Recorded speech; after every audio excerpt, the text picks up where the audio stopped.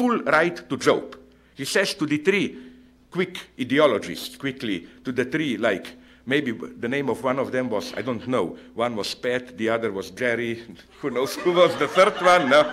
And he says, no, they, against that. So I think, again, that today, this pressure of meaning is strong. And now, my God, I will speak like a kind of a biblical preacher, but I mean it sincerely now, in the sense of beware of succumbing to this pressure. I mean it seriously. This is where the devil waits upon you. This is paganism. Pagan universe, as all intelligent, not only Protestants, but Catholic also, like Chesterton pointed out. You know, this universal hermeneutic attitude, this metaphoric reading of the universe, this rose, that rose, cat is not a cat, it's devil, the dog is, you know, like this fullness of meaning. No, this is not Judeo-Christian legacy. Judeo-Christian legacy is much more bitter. You accept the meaninglessness of the universe. And today, again, it's a danger to succumb to this pseudo-hermeneutics when we witness things like AIDS, the prospect of ideological catastrophe, and so on. It's so simple to succumb to this temptation. AIDS, oh, it must have some meaning, punishment for this, ecology, yes, because we disturbed the balance of yin-yang and so on, or whatever. And no, you start with a little bit of hermeneutic of ecology, I warn you, you end up in Da Vinci Code, no? And then you end up with Jesus Christ copulating, you know, it's a small step from one to the other, no? So again, one has to resist this temptation, which is a terrible temptation. Let me give you a brutal, extreme example, which I not like, but it's at least convincing. When I was in Israel, I was told that there is a minor sect, but nonetheless not negligible, quite strong, sect of people, and there is a rabbi who leads them, who believe that, among other things, that Holocaust was justified, that the Jewish people, European Jews, did something very sinful. Okay, he tries to specify it as integrating themselves too much into European societies, and that this was divine punishment. It's terrible, but I understand it in the sense that, you know, even if the message is a bad one, we deserved it. Often it's better a bad message than no message, because even if the message is bad, what you nonetheless gain is a dialogue with the meaningful universe. It still means things have a global meaning, and so on and so on. So that's my first theoretical point. Let's go now on. Undoubtedly, at least some of you would, if we were to be immediately in a dialogue, would have reacted to what I've said, saying, but this is not what I directly, or how I directly experienced the film. It's not open. Yes, and now I come to my second crucial point. The level at which this logic operates, this obscene, I claim, beliefs, it must have had a meaning, is not the level of our explicit beliefs. It's the level of what? I will describe this level now, briefly referring to what I developed in some of my books, namely, I would like, in kind of case of professional solidarity, referring to a philosopher who 3 days ago lost his job, refer to a well-known contemporary American philosopher who elaborated the relationship between what we know and what we don't know.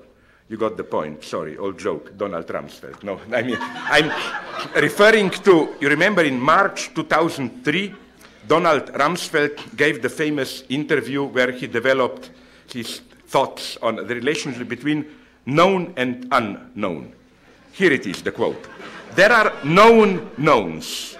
There are things we know that we know. That's clear. Some, like, I don't know, I'm here at Calvin College and I know that I'm here. I know that I know that. Then he goes on. There are known unknowns. That is to say, there are things that we know we don't know. This is also clear. Like, I know there are some cars outside this building, but I don't know how many cars are parked there. And I know that I don't know this. That is to say, this is something that I don't know, but is still, how should I put it, with regard to the horizon of understanding or of meaning, it's still within the field of my knowledge. I clearly don't know that I know that. Then Rumsfeld goes on. This was, of course, destined at that point to warn us of unpredictable horrors hidden in Iraq. But there are also unknown unknowns. There are things we don't know that we don't know. It's also clear. Let us say if Saddam were to have some ultra-secret weapon or whatever, not the ordinary weapons of mass destruction that we suspected that he had. This would be unknown unknowns. It's not simply that we didn't know. We even wouldn't have known that we don't know, no? Because it's totally outside our horizon. But here, unfortunately, the dialectical strength of Rumsfeld thinking finds its limit. Because did you notice that the fourth term is missing? We have known knowns. We have known unknowns. We know that we don't know. And we have unknown unknowns. It's so much outside our horizon that we even don't know that we don't know. What about the fourth term, which I claim is the most interesting one? Not the known unknowns, but the unknown knowns. Things we know, but we don't even know that we know them. That is to say, this is ideology. Ideology is not so much our explicit thesis. Today, of course, we live, as everybody says, in hedonist, cynical era. Nobody is ready to fight for big causes. What I claim is that, nonetheless, there are more than ever, maybe, beliefs here, beliefs which, although we would never publicly admit that they are our beliefs, we, as it were, practice these beliefs. They are embodied in our knowledge, in the materials we use, and so on and so on. And to end up, to just make the last mention of poor Rumsfeld, I think that that's why he lost his job. Because he didn't know what he knows. Okay, to put it in more consistent way, now I'm quite serious, why did things in Iraq go wrong? Precisely because American politics was not aware of its unknown knowns, of the implicit ideological prejudices, presuppositions, which they were simply here, not even you are aware of them, but they regulate your activity. You know, like presuppositions about how everybody in the world likes American type of democracy, presuppositions about how the people will react in Iraq, and so on, and so on, and so on. So this level is, I think, crucial for the functioning of ideology. All these things that, and this is the crucial problem of belief, I claim. All these things that we, in a way, believe without believing. If you, in my book, The Parallax View, I developed more in detail. I will just mention it here. The wonderful example, which I found in a biography of Niels Bohr, you know, of Copenhagen quantum physics. Niels Bohr, incidentally, was also the guy who, I think, provided a wonderful right answer to Einstein. You know that Einstein's well-known phrase, which reflects his distrust in quantum physics, God doesn't play dice. Everybody knows this. But you know what was Niels Bohr's answer? Don't tell God what to do. I mean, it's the correct. Okay, this is even a more beautiful story. A friend visited Niels Bohr in a countryside house and noticed above the entrance door a horseshoe. In Europe, I don't know how it is here, a horseshoe is a kind of a superstitious item. If you put it above the entrance, it is supposed to keep out the evil spirits and so on, keep the house safe, whatever. Now, the friend was shocked and addressed Niels Bohr, "My God, I thought you were a scientist. Do you believe in this kind of superstitious crap?" Niels Bohr answered, "No, of course not. I'm not crazy." Then the other guy says, "But why is it there then?" Here Niels Bohr gave the correct answer. Not the usual boring, fake, multiculturalist, tolerant one that we like today. It's just our way of life. It is out of respect for and so on. No, I know this story. All my Jewish friends, they don't believe in They don't believe in kosher food, but they don't eat pork out of respect for, and so on, no? And you get here wonderful paradoxes.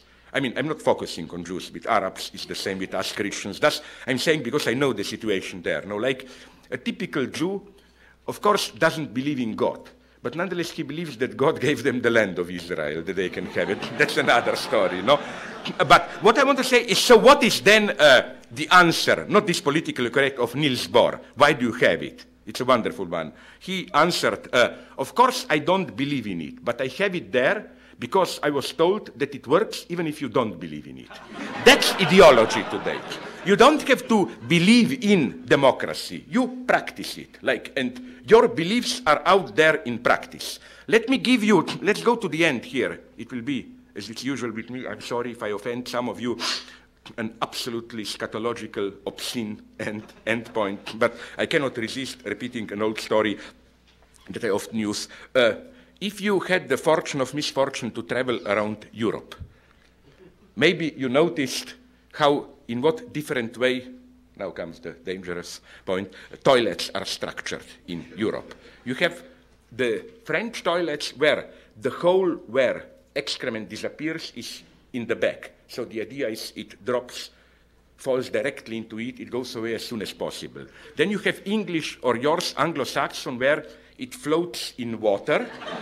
Then you have the German one, which is the most obscene, of course, which is that the hole is in front, and you have just a little bit of water in the hole, so that most of the bowl is a kind of a plateau. The idea is your excrement falls there to enable, it's an old disgusting German tradition that every morning you should inspect your bowl, sniff it, and so on to see, look for any traces of illness. If you don't believe me, go and look. It's quite a cultural shock.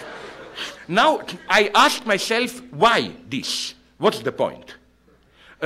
I read books, there are 2 books on the market, so you can check it, on architect, very obscene books, you have scientific studies, in what angle shit falls down, and they don't give an account of this. They simply, every book that I know or text plays this simple utilitarian card. Oh, how is that the other guys don't see that ours is the most utilitarian, the most practical? But then it struck me. Of course, things are more